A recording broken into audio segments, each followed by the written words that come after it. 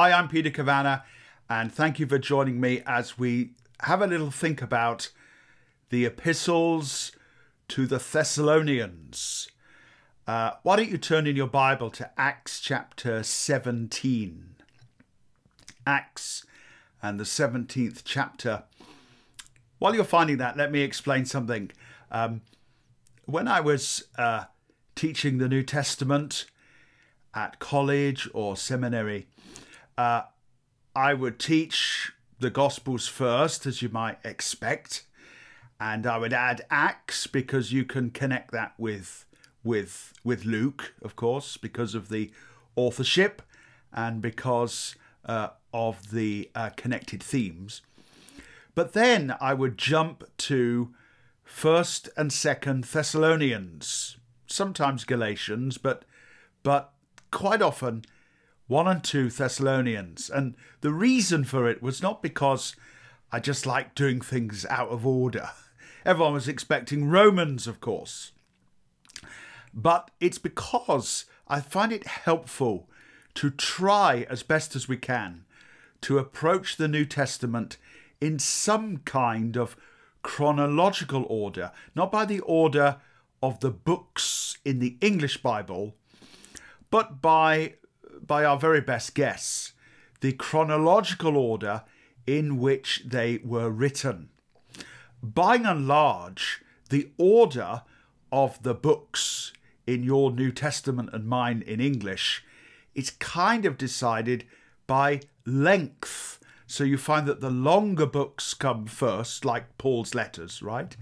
And then as Paul's letters get shorter, so they get pushed towards the end.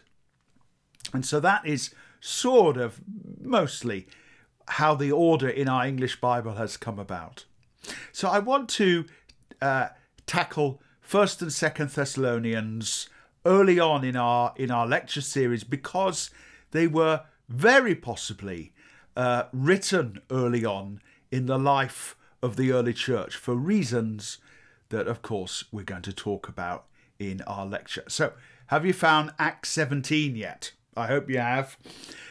The reason I've started here in Acts is because here Luke records the planting of the Thessalonian church. Paul arrives in Thessalonica, there in verse 1, where there was a Jewish synagogue. Thessalonica was the capital city of Macedonia, maybe 200,000 people living there, an important seaport city. And so if you remember, in Acts 16, Paul receives a visionary call from the man of Macedonia. Come over to Macedonia and help us. And so the apostolic group set off to go to Macedonia. And of course they go to Philippi, and there's a whole load of adventures that they have there. But of course they are primarily perhaps heading for Thessalonica. It's the capital city. It's a bit like if God called you from across the world to come to England. You might think that preaching in London might be a good idea, at least at some point. And so that's what's happening here. Paul has arrived at the capital. And there's a Jewish synagogue there. Verse 2, read it with me. As his custom was, Paul went into the synagogue, and on 3 Sabbath days, he reasoned with them from the scriptures, explaining and proving that the Christ had to suffer and rise from the dead. This Jesus I am proclaiming to you is the Christ, he said. Verse 4, some of the Jews were persuaded and joined Paul and Silas, as did a large number of God-fearing Greeks and not a few prominent women. So just remember that for a little bit later. The converts were some of the Jews, some of the Greeks. Thessalonica is a Greek city, and a few of the prominent women. That's one of Luke's themes, you may remember, is always to take note of where women are involved in the activities of the church. Now, upon reading this, it would seem like Paul was only in Thessalonica maybe for 3 weeks or for 3 Sabbaths. But we're not sure about that. There could be a gap, if you like, between verse 4 and verse 5. And there may be a reason to believe there's maybe a gap, which I'll talk about in a moment. So verse 5, which might be a few weeks later, but the Jews were jealous. So they rounded up some bad characters from the marketplace, formed a mob, and started a riot in the city. They rushed to Jason's house in search of Paul and Silas in order to bring them out to the crowd. But when they did not find them, they dragged Jason and some other brothers before the city officials, shouting, "These men who have caused trouble all over the world have now come here, and Jason has welcomed them into his house. They are all defying Caesar's decrees, saying there's another king called Jesus." And when they heard this, the crowd and the city officials were thrown into turmoil. Then they put Jason and the others on bail and let them go. And then verse 10, as soon as it was night, the brothers sent Paul and Silas away to Berea. So a very, very traumatic trip full of action, i.e. persecution and trouble. And so let's think about the origins of this wonderful epistle. Why do we think that maybe Paul was in Thessalonica longer than the 3 Sabbath days that we read about here in the early part of Acts 17? Well, there are 1 or 2 reasons for that. Paul talks in 1 Thessalonians 2 and verse 9, and in that area there, in those verses, how hard he worked, that he worked hard, he toiled day and night and didn't want to be a burden, and he talks about how he shared his life with the Thessalonians. Now, of course, you can share your life and work hard and make an impact in 3 weeks, maybe 4, of course. You can make an impact in a month. And so maybe Paul just was very busy during those 3 weeks. But there's another reference, and it's in Philippians chapter 4 and verse 16, where Paul, writing to the Philippians, which you may recall is the church that he had founded and started just before he gets to here in Acts 17. So Acts 16 is Philippi, Acts 17 is Thessalonica and Berea, and then Athens, and then Acts 18 is when he arrives at Corinth. But in Philippians, he writes to them and says this, that they had sent him while he was in Thessalonica, that they had sent him aid again and again. Philippians 4 and verse 16.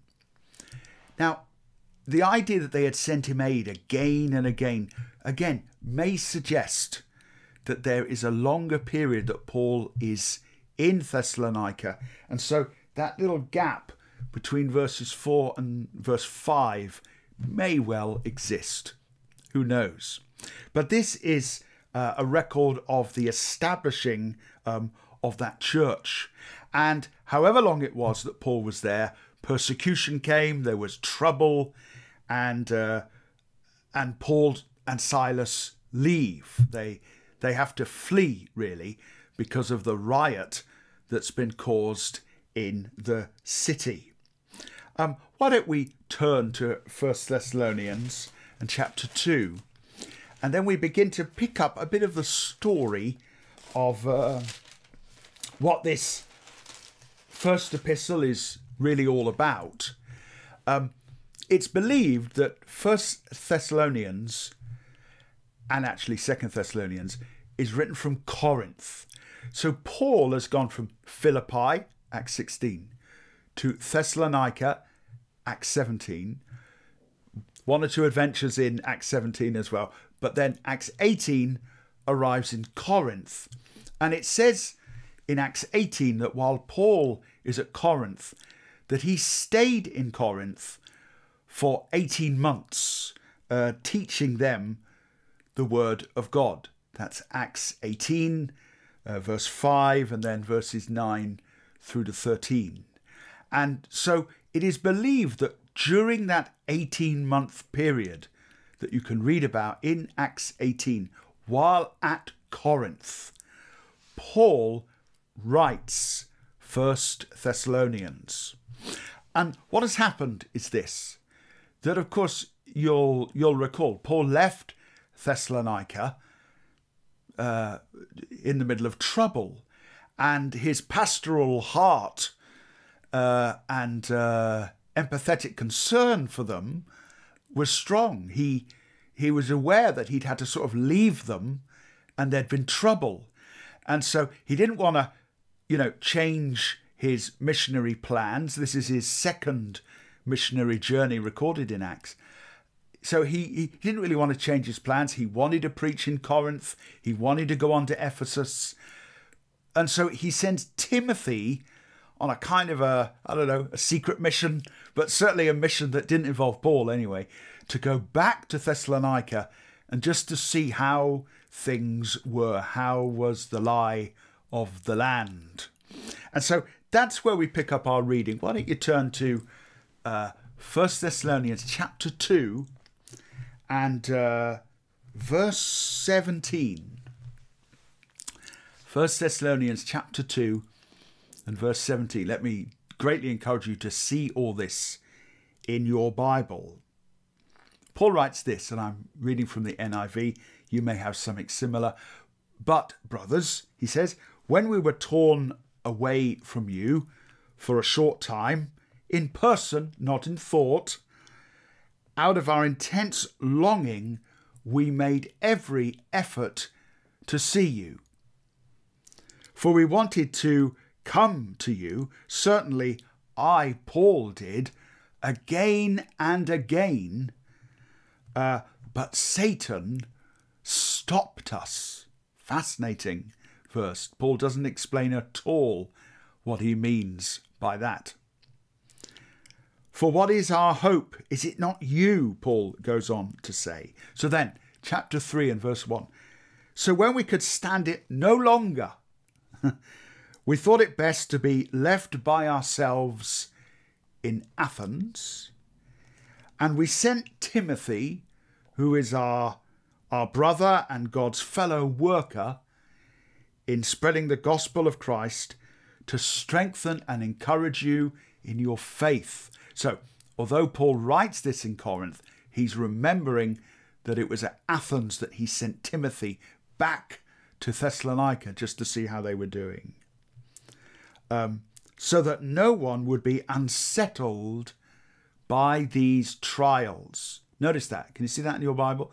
That he doesn't want them to be unsettled by the trials. He was aware that there had been great trials during his time with them. If you look at chapter 1 and look at verse 6, Paul mentions there about the suffering that they all endured as a result of him preaching the gospel to them. Okay. In fact, verse 4, when we were with you, we kept telling you that we would be persecuted. And it turned out that way, as you well know. For this reason, when I could stand it no longer, says Paul, I sent to find out about your faith. I was afraid that in some way the tempter might have tempted you and our efforts might have been useless or in vain. But, verse 6, good news is coming now. Timothy has just come to us from you and has brought good news about your faith and love. He's told us that you have pleasant memories of us and that you long to see us just as we also long to see you. Therefore, brothers, see this in your Bible here, in all our distress and persecution, we were encouraged about you because of your faith. So the purpose of 1 Thessalonians is very clear. Paul's concerned that the church that he had maybe not abandoned, but fled the scene because of the riot, because of the difficulty that we read about in Acts. He's been concerned for them, and Timothy has returned from there to Paul in Corinth in Acts 18 to say, Paul, they're doing okay. They're still going on with the Lord. And Paul, as a result, writes this wonderful epistle. And it's wonderful in many ways because it could be the very first of the epistles of the Apostle Paul. It could be. Why might we think that? Well, turn in your Bible to Acts 18, and there are one or two answers to that question. Acts 18, and I want you to see verse 12. It says this: while Gallio was proconsul of Achaia, the Jews made a united attack on Paul. Now, just stop there. While Gallio was the proconsul of Achaia. That is a wonderful piece of historical information. I want you to imagine that you are researching something and you want to know when such a thing occurred. Imagine if while you're doing that research, it says something like this: in the year that Queen Elizabeth II celebrated her 85th birthday, such and such a thing happened. You think, wow, I can work that out. I can know when Queen Elizabeth II was born. I can work out when her 85th birthday was. And therefore, I can work out exactly, or almost exactly, to a year, when this occurred. Well, we know for sure that Gallio was proconsul of Achaia at a certain time in history. Now, we can't know it exactly, but we can know that it's around 51 or 52 AD. We know this, by the way, because of a little record written by the Roman Emperor Claudius, complimenting his friend Gallio, the proconsul, which was found at the temple of Apollo. And so we can date this period of time. In fact, some scholars think this is the strongest piece of evidence to precisely date, a period of the New Testament, certainly in the life of Paul. We can be very approximate about dates when it comes to Paul and Peter and various other New Testament characters, but a date like this is just wonderful. So this would mean that 1 Thessalonians was probably written about 50 AD. May have been 49, may have been 50, but somewhere around there. And because 1 Thessalonians and 2 Thessalonians are very similar, they have very similar themes, they are motivated similarly, i.e. there's a reason for writing them that is very, very similar. It's generally believed that 1 Thessalonians and 2 Thessalonians are written about 6 months apart.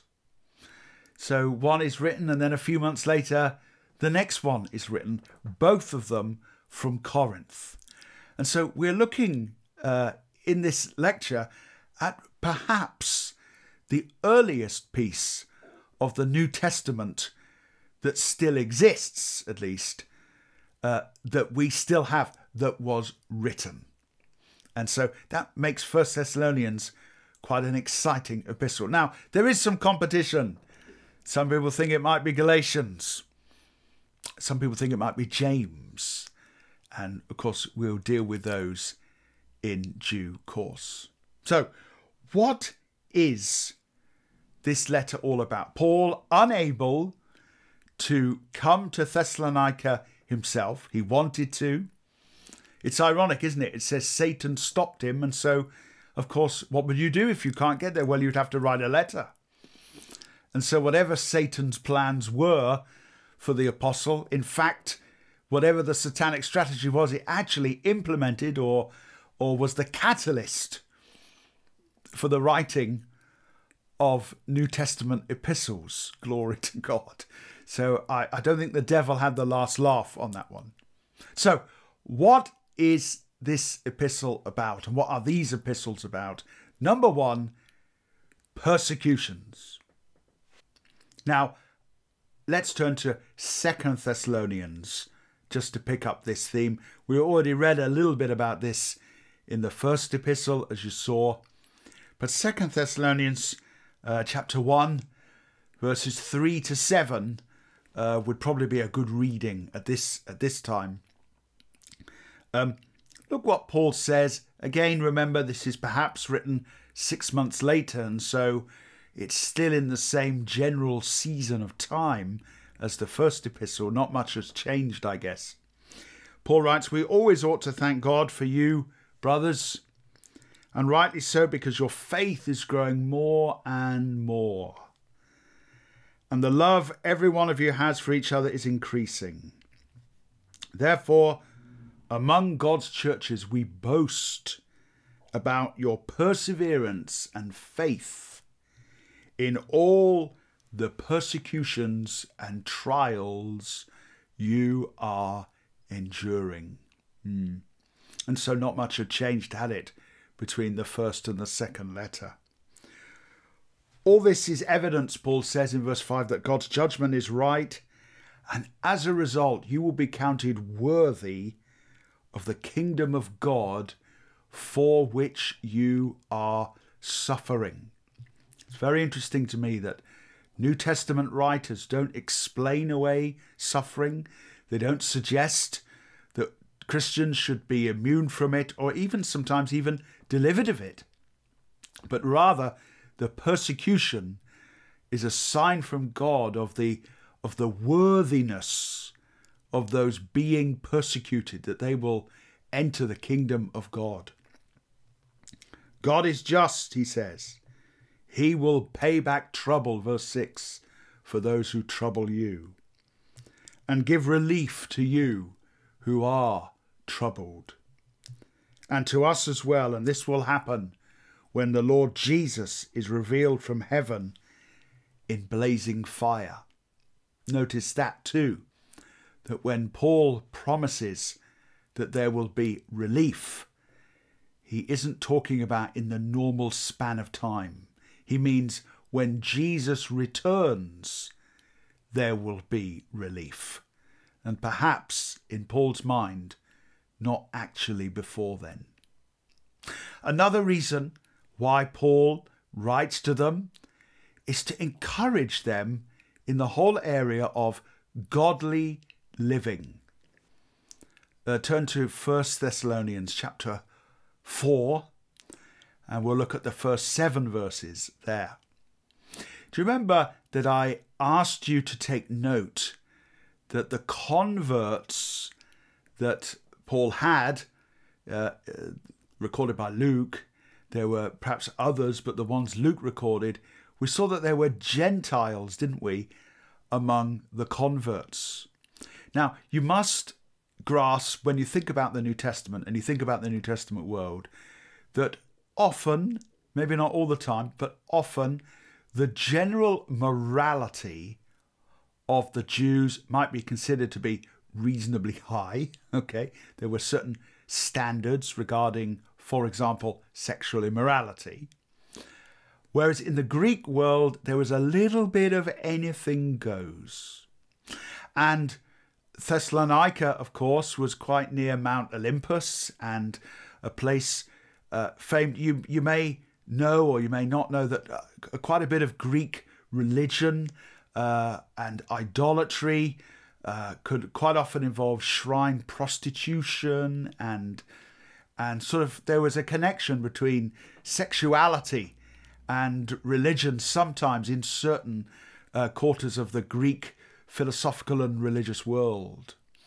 And so Gentiles may not have been, what shall we say, so accustomed to some of the moral standards that perhaps were to be expected among those that were attending the Jewish synagogue. So while, of course, Paul is trying to make converts of these Jews from Judaism to Christianity, quite a lot of the, Judaism and its morality wouldn't have been too different to the kinds of things that Paul was preaching about. But for the Greeks, for the Gentiles, sometimes, what shall we say, they might have a little bit of catching up to do. Do you know what I mean? And so this is what we sometimes read about. So 1 Thessalonians chapter 4, Paul writes this: "Finally, brothers, we instructed you how to live in order to please God, as in fact you are living. Now we ask you and urge you in the Lord Jesus to do this more and more." And look at verse 3. "It is God's will that you should be sanctified." Well, that's true. If ever you said, "Lord, what is your will for me?" Well, there's a good verse. It's God's will that we should be sanctified. But then Paul unpacks it a little more specifically, and perhaps, because of his Gentile audience. This sanctification, what does it mean? That you should avoid sexual immorality, that you should learn to control your own body in a way that's holy and honourable, okay? Not in passionate lust like the heathen who do not know God. And in this matter, no one should wrong his brother or take advantage of him. Verse 7, "For God did not call us to be impure, but to live a holy life." And so you find this in these epistles, an injunction to live a holy life, particularly in the shadow of the pagan heathenism that perhaps Mount Olympus might have represented for many of these folks. And then there's another theme that's in both epistles, but we'll have a look in 2 Thessalonians 3. 2 Thessalonians 3, and just picking up in verse 6, the theme of idleness. Paul seems to be aware that one of the burning issues in Thessalonica in the church, and maybe Timothy was the one that conveyed this information, that would seem likely, logical, was that there was a certain idleness about these folks. He says this, verse 6, you with me? 2 Thessalonians 3 and verse 6, "In the name of the Lord Jesus Christ, we command you, brothers, to keep away from every brother who is idle." Now, it's not the first time he's mentioned this. He mentions this in the first epistle. When you read through it, you'll see that there. "Keep away from every brother who is idle, who doesn't live according to the teaching you received from us. For you yourselves know how you ought to follow our example. We were not idle when we were with you." Remember I said Paul talks a lot about how hard they worked. Well, part of it was to, part of the reason of conveying that information, at least, was to show them how they ought to be. He says, "We weren't idle when we were with you, nor did we eat anyone's food without paying for it. On the contrary, we worked night and day, labouring and toiling, so that we wouldn't be a burden to you. We did this not because we didn't have the right to such help, but in order to make ourselves a model for you to follow. For even when we were with you, we gave you this rule: if a man will not work, he shall not eat. We hear that some among you, verse 11, are idle. They are not busy, they are busy bodies. Such people we urge you in the name of Jesus. We urge them to settle down and earn the bread they eat. As for you, brothers, never tire of doing what is right. So maybe there was some news that had come to Paul, that there was a certain lethargy and laziness among some of the folks in the church, and he wants to address that. It's interesting, isn't it? Because you don't particularly hear sermons on idleness too often, not in the circles I've been in anyway. One of the reasons for that idleness could well be connected to the third and the final main theme of these epistles, the return of Jesus. Why don't you turn in your Bible to 1 Thessalonians chapter 4. Now, in 1 Thessalonians and in 2 Thessalonians, the issue of the return of Jesus and clarity over this amazing event was required. There had been certain misunderstandings, misconceptions, and in 2 Thessalonians we read that some dodgy teaching in the form of a prophetic word had arrived at the church. Anyway, we'll get to that in just a moment. In 1 Thessalonians and chapter 4, we pick up the theme of the return of Jesus and the great misunderstanding that had occurred in the church. It was clear that in the first century that the imminent return of Jesus was very much in the minds of Christians, much, much more than it is now. In fact, today it could be argued that if Jesus were to return today, quite a few Christians would be fairly annoyed that they weren't able to live out some wonderful predestined plan that God had for them, or things that they wanted to do. We seem to have drifted away from the supremacy of the return of Christ a little. Anyway, I'll get off that. In the first century, it was believed that Jesus would absolutely return in the lifetime of those who heard the gospel. We, of course, have the benefit of 2,000 years of reflection and time to look back and say, well, the coming of the Lord is imminent, but we know that it hasn't occurred in the last 2,000 years. But they lived in an environment, an atmosphere, if you like, of great anticipation that Jesus would return and take his people to be with him in the kingdom of God. Now, just imagine this.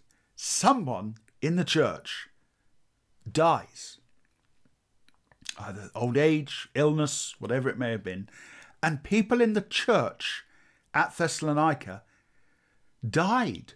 And there was a real fear among the congregation, maybe even the leaders as well, I don't know, that these people were now lost.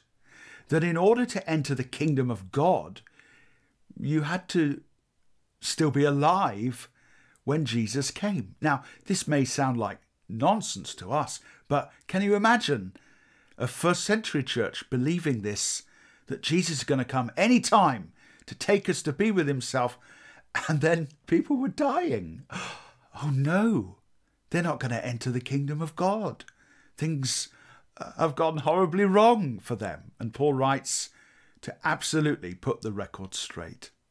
And we're going to read it now. Have you found 1 Thessalonians 4 and verse 13? Brothers, we do not want you to be ignorant, he says, about those who fall asleep. That's an expression used by Paul quite a lot for those who have died. But it perhaps is more than an expression. It sort of reflects the way Paul thinks about those who've died, that they haven't really died, but they simply await a greater resurrection. So He says, I don't want to be ignorant, he says, about those who've died, or to grieve like the rest of men who have no hope. He says, we believe that Jesus died and rose again.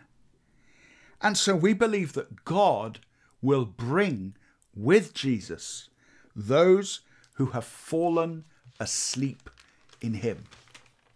That's amazing. So in other parts of the New Testament, as we know, Paul says to be absent from the body is to be present with the Lord. And so when a Christian died, as far as Paul was concerned, they went immediately to be with the Lord. And here Paul says that Jesus will bring all these people back with him when he returns. God will bring with Jesus all those who have fallen asleep in him, those who have died as part of the Christian faith. Verse 15, according to the Lord's own word. And by the way, this is probably Paul referencing New Testament literature. So whenever Paul is saying, according to what the Lord has said, he's probably not talking about a personal revelation to him. He's probably talking about the scriptures that were being developed and the oral tradition of the passing on of Jesus' own words. So anyway, that's a fascinating study all by itself. So all I'm saying is he's not talking about a personal prophecy he's had here or a personal revelation. He means according to the things that we know Jesus said. According to the Lord's own word, we tell you that we who are still alive, did you spot the we? Paul expected to be alive at the time of the coming of the Lord. Who are left until the coming will certainly not precede those who have fallen asleep. He says it's not going to be an advantage to be alive. We're not going to go first. For the Lord himself will come down from heaven with a loud command, with the voice of the archangel, with a trumpet call of God, and the dead in Christ will rise first. So in fact, they get sort of preferential treatment. After that, we who are still alive and are left will be caught up together with them in the clouds to meet the Lord in the air. And so we will be with the Lord forever. So Paul is saying, don't worry about those who are dying. They're going to come back from the dead. It's very interesting, this whole thing about imminence of the coming of the Lord in chapter 5, very reminiscent of Luke chapter 12 and verses 39 and 40. This idea that the Lord is going to come like a thief in the night, 1 Thessalonians 5 and verse 2. But I want you to notice verse 4. But you brothers, he says, you're not in darkness that this day should surprise you like a thief. And so there's a sense in which Paul is saying that Christians shouldn't really be surprised when the Lord comes. This whole idea about Jesus coming like a thief in the night, all that means in New Testament terms is that it will be a surprise. No one expects a thief. That's the metaphor that's being used here. It's not to do with a rapture or something like that. It is simply that it's going to be a surprise. And Paul goes on to say, but you, sort of if you like, you're expecting the thief. You'll know when he's going to come. And this is further unpacked in 2 Thessalonians chapter 2. Why don't you turn there with me? 2 Thessalonians chapter 2. Now remember, we're about 6 months later in the timeline of Paul's life and in their lives. And in between the writing of 1 Thessalonians and 2 Thessalonians, some dodgy teaching has got in concerning he says in chapter 2, 2 Thessalonians 2 verse 1, are you with me? Concerning the coming of our Lord Jesus Christ and our being gathered to him, we ask you, brothers, not to become easily unsettled, he says, or alarmed by some prophecy, report, or letter supposed to have come from us, saying that the day of the Lord has already come. So their first problem was they were worried about people who had died, that they weren't going to be saved. Now they've heard that the Lord has come and that they had no part in his coming. Well, both things are, of course, completely wrong. Now, what Paul's going to do here is something quite extraordinary. Paul's going to unpack a little bit like the book of Revelation in a way. Paul's going to unpack a little bit of the timeline of events that will precede the coming of Jesus, and that the Thessalonians are supposed to look for these signs, which suggests, by the way, that they're not going to be raptured out of it, but they're still going to be there on earth to be able to witness them. Would you agree? So he says this, these things, that the coming of the Lord and our being gathered together to him won't come. And then he lists a whole load of things which we're going to read through now. Don't let anyone deceive you. That's not going to happen until, verse 3, now I've got here, the rebellion occurs, the apostasy. So Paul says that there's going to be a turning away from the faith. Now, don't get cross with me now. Do you promise not to get cross with me? Do you promise? Okay. Many preachers say that before the Lord comes again, we should expect there to be a phenomenal revival. Now, that may well be the case. After all, in the last days, God says, I will pour out my spirit on all flesh. And so maybe there will be a phenomenal move of the Holy Spirit before the coming of the Lord. And I pray that's so, and I'd love to think that that will happen. However, have you got your seatbelt on?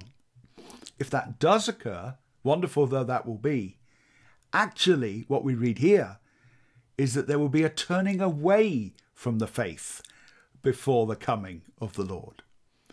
And anyone who's read the book of Revelation, even just once, will be able to know that that's the case, that people turn away from the faith rather than turn to the faith before the end of time. Paul says in 1 Timothy chapter 4, doesn't he, that in the last days there will be terrible times. People will love themselves and people will mock God. And, anyway, there's a whole load of these things in the New Testament. So Paul begins to spell out for the Thessalonians, before the coming of the Lord, there will be a rebellion, there will be a great apostasy.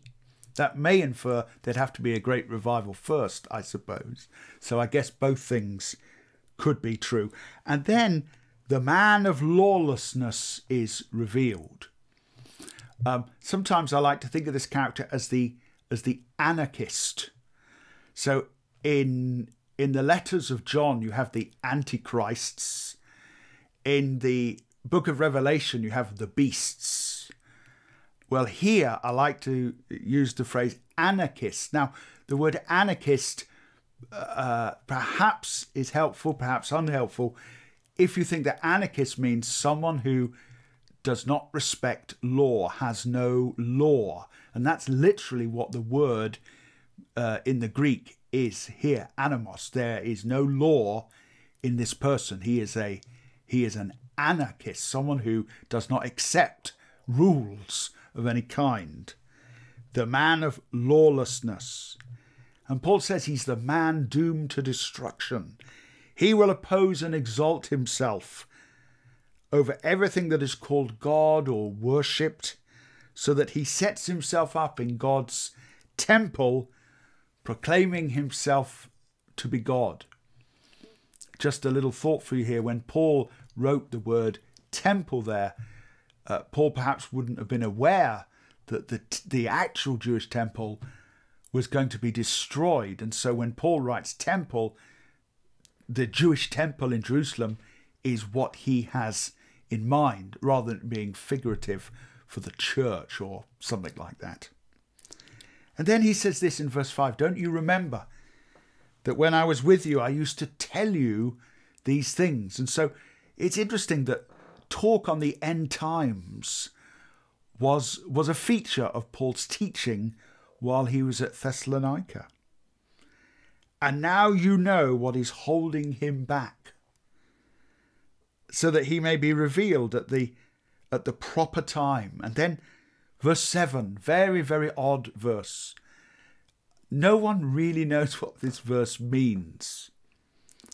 For the secret power of lawlessness is already at work, but the one who now holds it back will continue to do so until he is taken out of the way. There is some sort of restraining influence that although the secret power of lawlessness is at work, the demonic powers are at work, yet this particular satanic individual, and yes, I do think it's the same person mentioned in Revelation 13, that somehow there's a power holding back the coming of this individual.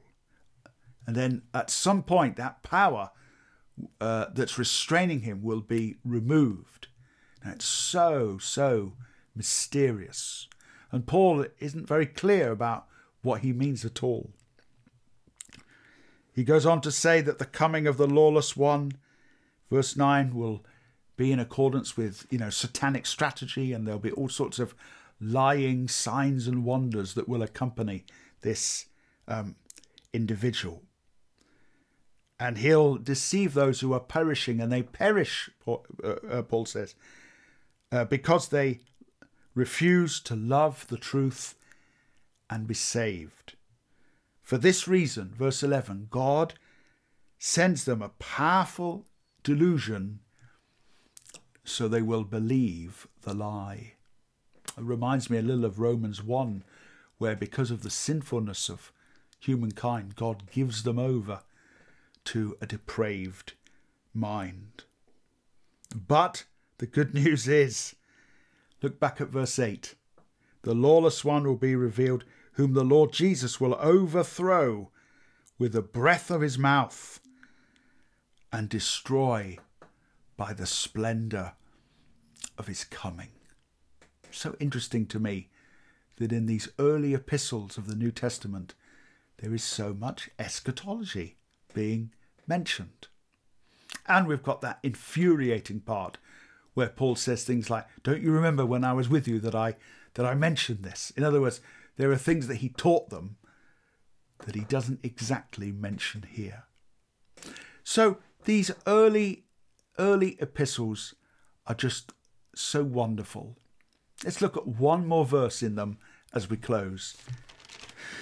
1 Thessalonians now, chapter 1. And I want to look at just the last couple of verses as we close off our lecture.